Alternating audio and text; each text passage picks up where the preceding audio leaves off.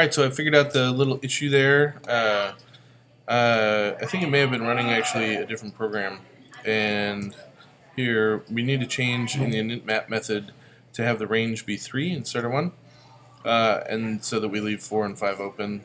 And then in the power-ups, just to be very clear about which color was which, I set color.green. I think it was actually drawing a lot of these, but it was set to a very similar color as normally it's set to.